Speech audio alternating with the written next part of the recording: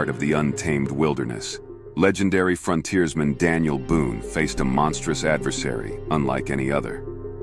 Amidst the rugged terrain of Kentucky, Boone's harrowing encounter with a colossal giant would test his courage and resilience to its limits. Join us as we delve into the captivating historical tale of survival, set against the backdrop of a mysterious and awe-inspiring confrontation between man and beast. Daniel Boone and his son were iconic figures in American history, known for their pioneering spirit, adventurous exploits, and remarkable resilience in the face of adversity. Daniel Boone, born in 1734 in Pennsylvania, was a legendary frontiersman who played a vital role in the exploration and settlement of Kentucky, blazing trails through the untamed wilderness with courage and determination. Boone's early years were marked by a deep love for the great outdoors and a wandering spirit that led him to seek adventure in the uncharted territories of the American West. His skills as a hunter, trapper, and woodsman were unparalleled, earning him a reputation as one of the finest woodsmen of his time. In the late 18th century, Daniel Boone emerged as a pivotal figure in the westward expansion of America. His endeavors played a significant role in the unfolding narrative of American history, as he spearheaded the exploration and settlement of new frontiers. Boone's efforts were instrumental in forging pathways for future pioneers, mirroring the adventurous spirit portrayed in tales of that time period. To get a sense of the time period, it was a few short decades after the tumultuous era depicted in the movie The Last of the Mohicans.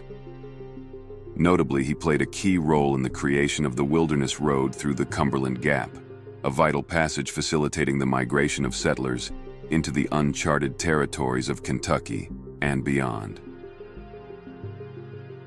Boone's son, whose name is often lost to history, shared his father's passion for adventure and the wilderness. Together, they embarked on countless expeditions into the unknown, facing the dangers of the frontier with unwavering courage and fortitude.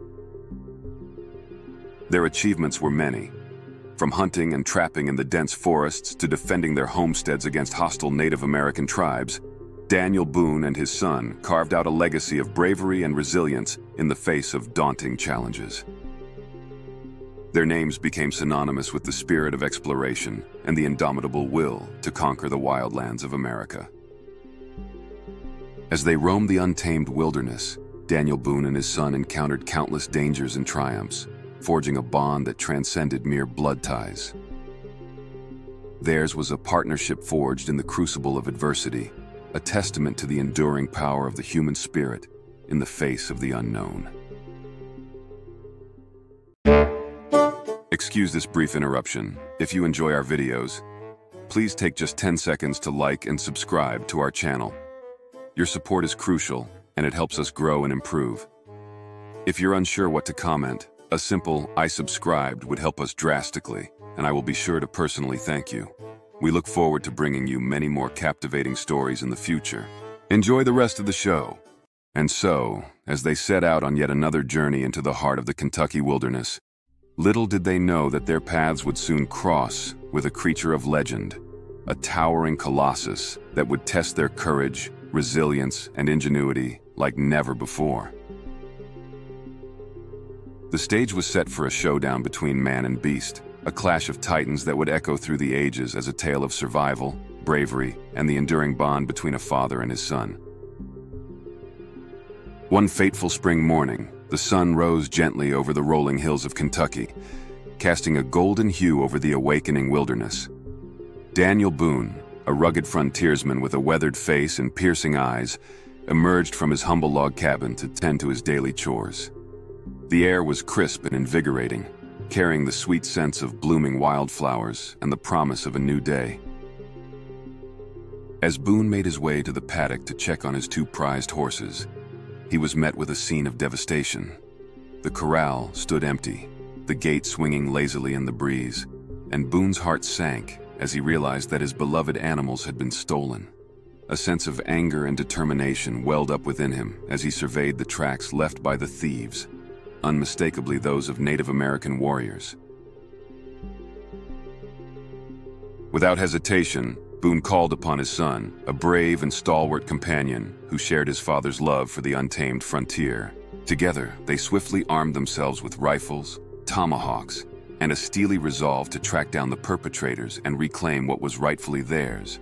The bond between father and son was unbreakable, forged in the crucible of the wilderness, and they knew that only by standing together could they hope to overcome the challenges that lay ahead. With grim determination etched on their faces, Boone and his son set out on a relentless pursuit, their keen eyes scanning the dense undergrowth for any sign of their stolen horses. The forest echoed with the sounds of rustling leaves, chirping birds, and the distant howls of wildlife, creating a vibrant tapestry of life and danger.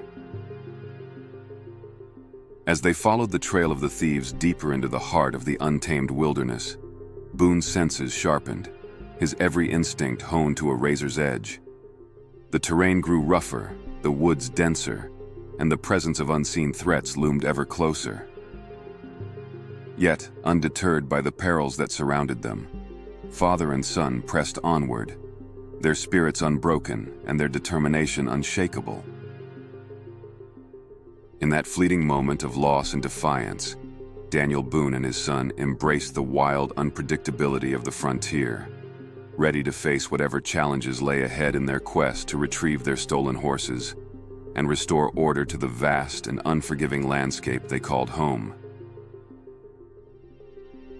Tracking the thieves led Boone and his son to the headwaters of Kingston Creek, where they stumbled upon signs of the Indians' presence. Undeterred, they continued their chase, following the trail down the creek to where it emptied into the Licking River. With unwavering resolve, they crossed the river and pressed on, their eyes set on recovering their stolen property. As they ventured further into the rugged terrain, Boone and his son found themselves on the bank of the Ohio River, near present-day Cincinnati.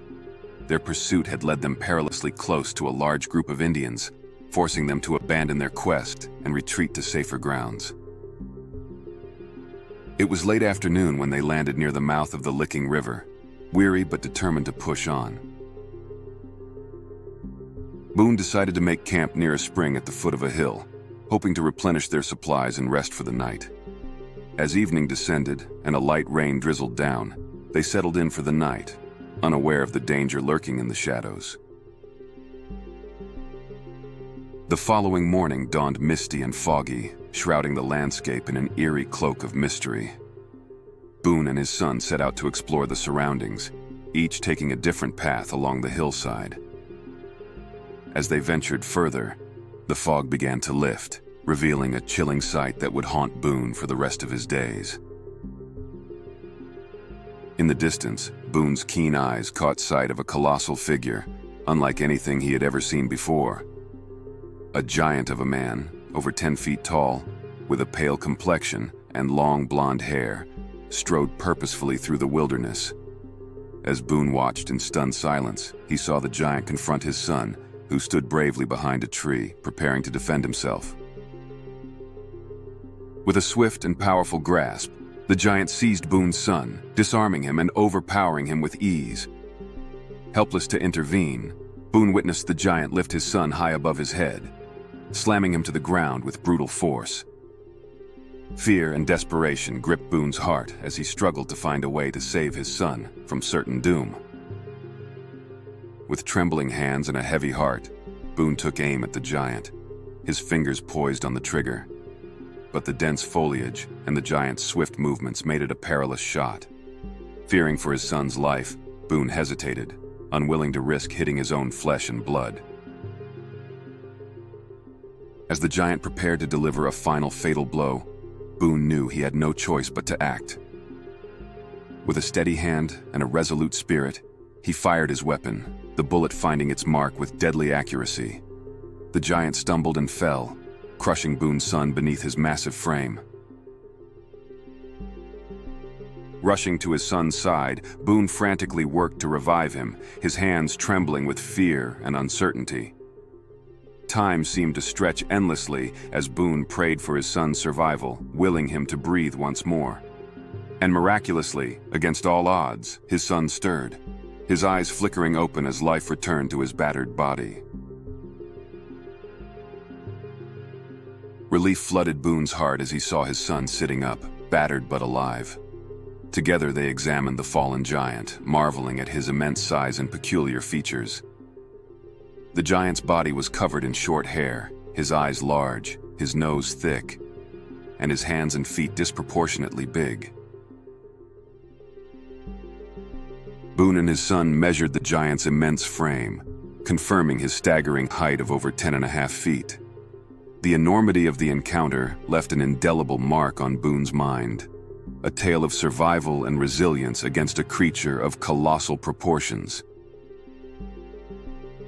In the aftermath of his harrowing encounter with the mysterious giant, Daniel Boone found solace in recounting the incredible tale to a group of fellow frontiersmen gathered around a crackling campfire. The flickering flames cast dancing shadows on their weather-beaten faces, their eyes wide with wonder and disbelief as Boone's deep voice wove a spellbinding narrative of courage and survival. Seated on a rough-hewn log, Boone spoke with a mixture of solemnity and awe, his rugged features illuminated by the firelight. His words carried the weight of truth, each syllable resonating with the raw emotion of the terrifying ordeal he had endured. As he described the giant's towering figure and ferocious demeanor, a hushed silence fell over his rapt audience, hanging on his every word with bated breath. The men gathered around Boone listened intently, their faces reflecting a range of emotions, from fear to disbelief to admiration for the legendary frontiersman's resilience in the face of such a formidable adversary. Some shook their heads in quiet disbelief, unable to fathom the sheer magnitude of the creature Boone had encountered, while others nodded in silent acknowledgement of the dangers that lurked in the wild lands beyond their settlements. As Boone reached the climax of his tale, describing the heart-stopping moment when he took aim at the giant to save his son, a collective gasp escaped the lips of his enraptured audience. The tension in the air was palpable, the crackling fire lending an almost surreal quality to Boone's chilling account of survival against impossible odds. And though the truth of that fateful encounter would forever remain shrouded in mystery, Boone's recounting of the events that transpired that day near the mouth of the Licking River would become the stuff of legend. His bravery and unwavering resolve in the face of unimaginable danger would echo through the annals of history, inspiring generations of pioneers and adventurers to dare to explore the unknown and conquer their deepest fears. As the night wore on and the embers of the campfire dwindled to a warm glow, Boone's compatriots sat in reverent silence, their minds filled with visions of giant men and epic struggles against the forces of nature.